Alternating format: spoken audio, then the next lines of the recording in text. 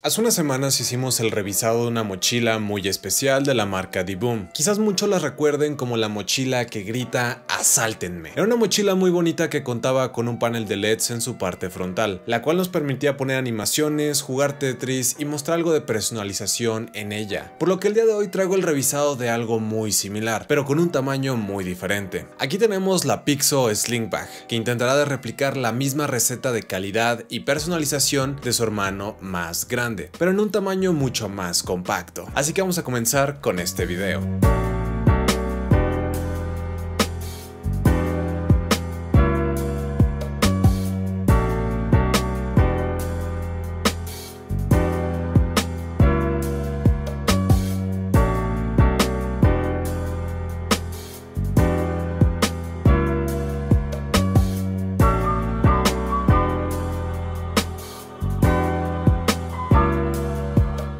Buen día, chicas y chicos, sean bienvenidos a su canal Hijo la Guayaba. Mi nombre es Pedro Julio, nuevamente en esta su sección de gadgets, donde volvemos a traer un dispositivo muy interesante. Aquí tenemos la mochila Divoom Pixoo Slingbag, una pequeña mochila pero con un atractivo muy grande, ya que cuenta con un panel de LEDs en su parte frontal, que es configurable gracias a su conectividad Bluetooth. Es una mochila muy inteligente, pero no deja de ser una mochila, por lo que no solamente será el revisado de un gadget, sino que también será el revisado completo de una mochila. Si a alguien le interesa adquirirlo, voy a dejar el enlace en la descripción de este video. Dicho todo esto, vamos a comenzar con su desempaquetado. Viene una caja de cartón sencilla, con únicamente el dibujo del producto en su parte frontal. Al abrirla, lo único que encontraremos será la mochila envuelta en una bolsa de plástico. Al retirarla, ya tenemos acceso a la mochila. Tiene unos cuantos papeles y plásticos protegiendo las correas y los cierres. De primeras impresiones se siente de excelente calidad. Y eso sería realmente todo. Por lo que vamos a comenzar a hablar de su calidad de construcción y diseño. Su parte frontal está fabricada de copoliéster y polietileno reticulado, que son materiales muy resistentes al desgaste, pero sobre todo son agradables al tacto. Toda su parte frontal es de color negro carbón, sin nada de impresiones o detalles que llamen mucho la atención. Aquí encontraremos en su parte intermedia el panel de LEDs, del cual vamos a estar hablando un poco más adelante. En su parte superior derecha, un rectángulo reflejante de luz, perfecto para las salidas nocturnas. Y en su parte izquierda el logo de la marca en metal. De sus costados saldrán las correas ajustables. Cuenta con dos pares de correas en cada uno de sus extremos. Una es para el ajuste del tamaño y otra es para meramente función estética. La correa principal tiene una longitud muy generosa. Esto permite ajustarla en caso de que lo usemos como cangurera o como bolsa de hombro. Esto permite tener una mochila con mucho más versatilidad. Al final de ella se encontrará un sistema de desconexión rápido magnético, que es realmente muy satisfactorio de utilizar. En menos de un segundo ya estará desconectado este sistema. Simplemente se habrá de jalar el pequeño hilo hacia el centro del broche, y para conectarlo solamente colocarlo sobre encima del otro, ya que es magnético. Cuando está cerrado difícilmente se abrirá por error. Se siente muy seguro este sistema. Regresamos a la mochila para ir a su parte inferior. Aquí vamos a encontrar dos broches con sus respectivas correas. Esto es muy útil para llevar objetos grandes, como un tripié pequeño, estabilizador de cámara, paraguas u otra cosa cilíndrica. Pasamos a su parte posterior. Toda esta parte es de color gris, respetando la misma calidad de materiales. Aquí encontraremos una agarradera de goma y en su parte inferior uno de los bolsillos. Los cierres de esta mochila son a prueba de agua, ya que cuenta con certificación IP23, por lo que puede salir en un día con lluvia y el contenido no se va a mojar. El primer bolsillo que vamos a visitar es el frontal, y es el del acceso más fácil.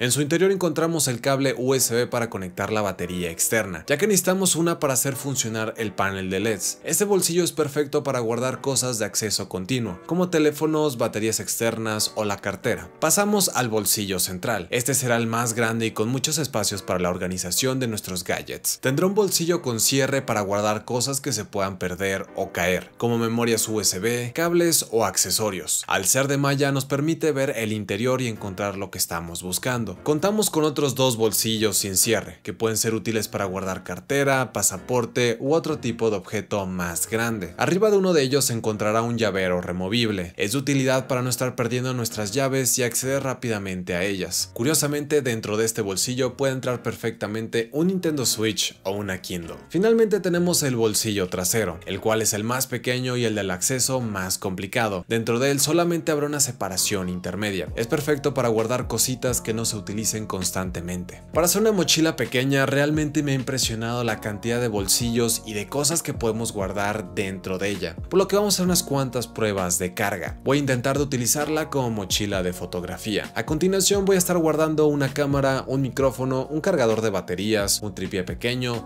una batería de 10.000 mAh y un lente de 50 milímetros. Todo cabe perfectamente en esta mochila y con un poco de espacio de sobra, por lo que podría ser una buena opción para una mochila rápida de cámara, en caso de que no quieras cargar con muchas cosas. Ahora vamos a un caso más normal. Vamos a guardar varios gadgets para un viaje, que sería una Kindle, una cámara pequeña, una bocina Bluetooth, una batería de 10.000 mAh, un teléfono, una multiherramienta, un cargador, una cartera y un gel antibacterial. Y todo cabe perfectamente y con un pequeño espacio de sobra. La cantidad de bolsillos interiores te permite tener una excelente organización. Es una excelente mochila con buenos materiales, acabados y bonito diseño. Pero la cosa no se queda en que es una buena y bonita mochila, ya que cuenta con su arma secreta, el panel de LEDs. Para utilizar el panel debemos de conectar una batería externa al puerto USB y finalmente descargar la aplicación de Divoom desde la Play Store o la App Store. Dentro de la app tenemos muchas opciones para personalizar. Podemos dibujar en ella o hacer una animación con dibujos, escribir un texto y animarlo, un juego de colorear, un juego de mezclador musical y a continuación mi opción favorita, que son los juegos retro. No tenemos una gran cantidad, pero hay con qué entretenerse. Tenemos Tetris, Snake, Brick Break y Flappy Bird. También tenemos herramientas muy útiles como cronómetro, temporizador